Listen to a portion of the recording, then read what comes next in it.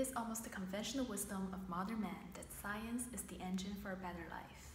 Smartphones, automobiles, cameras. It seems that the progress of humanity will never stop, and all we have to do is to learn more about how stuff works. Get the know-hows of natural surroundings of which we ceaselessly seek scientific explanations. Even the problems of technology can be solved by more technology. Unlike other disciplines such as arts and humanities, science is what we can turn to for stability as reliable source of knowledge. We call it objective.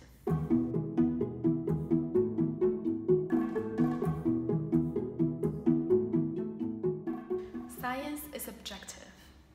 I believe this is a statement that most of us are not unfamiliar with since young, as others try to explain to us why is science important and different from other disciplines. But how much truth does this seemingly intuitive statement actually hold? Well, according to American science philosopher Helen Longino, science may not be that different, but bears similarities to other disciplines such as art criticism and philosophy. She writes, "The respect in which science is objective is one that it shares with other modes of inquiry, disciplines such as literary or art criticism and philosophy." Bizarre, right? Well, I'll explain in this video just that, about how Longino got to this comparison. But before we jump into the grounds on which Longino does that, let's first frame the argument a little bit more. In Chapter 4 of her book, Science as Social Knowledge, Longino digs into the idea of scientific objectivity. As to the scientific realist view, that scientific theories are referential about real things, objectivity of science is more about an objective mode of inquiry. This means that instead of worrying about the real existence of things, those who see science as an objective mode of inquiry believe it is the unique methodology of science that makes it objective and gives it its authority, particularly the scientific assessment of a hypothesis through reasoning and rigorous logic. This is a popular view called logical positivism. While values and subjectivity play a role in scientific inquiry, they are only limited to the initial stages of the research. For example, in the discovery of a theory or hypothesis, they do not shake the fundamental structure of logic of scientific research, which they believe fundamentally protects us from our biases and assumptions as the guardian of scientific objectivity. An alternate view is skeptical of this infallibility. Hyper-conscious of the human-driven environment and the context of assumptions that scientists operate and practice their research, they believe that the objectivity of individual practitioners should be separate from that of science itself. They believe that the positivist view is too simplistic, and the idea that science can be perfectly done if all the ingredients are right is simply wrong. Despite their distrust in a single formula, contextualists are able to maintain the objectivity of scientific methods or knowledge due to a conceptual shift to refocus on the social nature of science. That is, to see science not as a result to be done, but rather as a practice. 3 aspects to understanding science as a practice.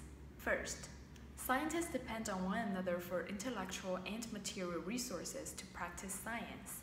Second, the initiation of scientific inquiry requires education, which means a scientist inherits, expands on, or subverts the ideas or traditions that come before them. They do not or cannot embark on an inquiry simply in a vacuum without any kind of training or influence from others. Lastly, the continuation of scientific research and the possibility of becoming a scientist depend very much on the society keep to value them. Just like other institutions such as schools and hospitals, if we, the public of the society, do not value them, we would not willingly divest part of our money to fund their research or support it as a viable career path. So, how do these relate to arts and philosophy? Well, if science is a social practice, its value then consists in its participation from those in the scientific community. Instead of idolizing one theory developed by one team or contributions of individuals, scientific objectivity can only be achieved through the back and forth clashing and mashing of ideas. It is on this ground of its social character, which Longino terms the publicity of science, that Longino redefines scientific objectivity and draws similarities between science and arts and philosophy. It may be easy to see that in philosophy, that as a discipline, it is heavily influenced by practices and traditions of the ancient Greeks, such as Socrates' constant quest for dialogue and conversations with strangers, and his student Plato's legacy of the academy, which is the foundation of higher education institutions up to today. This exchange is also apparent in art criticism.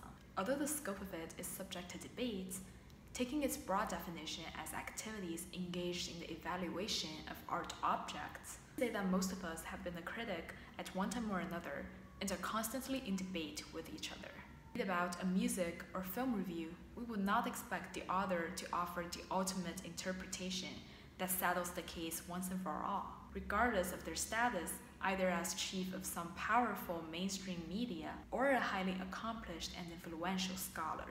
Regardless of their individual appeal, we seem to intuitively know that beauty is in the eye of the beholder, and there's always more to interpretation and advancing our knowledge of the artwork. It is an activity that can only be perfected through practice and continuous engagement.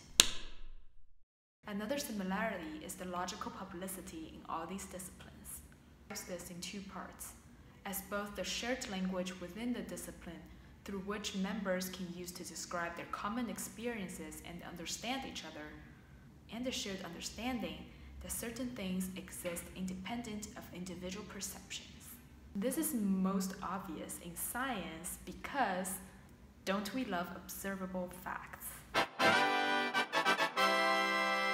But this is also present in other disciplines. For example, when we analyze a film, we talk about its narrative and formal elements, such as the story structure, the character arc, cinematography, mise en scène, the wardrobe, etc. Although our judgments may vary vastly, at least we share the understanding that the film itself exists independent of our individual interpretations. Okay, I know what you're thinking. Of course, there are certain things about science that other disciplines don't have, and they would be utterly wrong of me to ignore them. For example, science depends largely on empirical data, which are observable and quantifiable data as evidence, as compared to inquiry in other disciplines, which may use evidence that have more layers of human intervention and interpretation. Let's turn to Van Gogh. In the painting The Starry Night, the dark bluish tone may mean to me melancholy and isolation, but it may mean to you rebellious and hallucinatory ecstasy, while the colors and shades are physical observable qualities in our evaluation. They are not quantifiable and are dependent upon our emotional interpretations. The spectrum of evidence is even broader in the context of philosophy, which draws on experiences of all sorts as evidence to make its argument, ranging from arithmetic logic all the way to our most intimate feelings.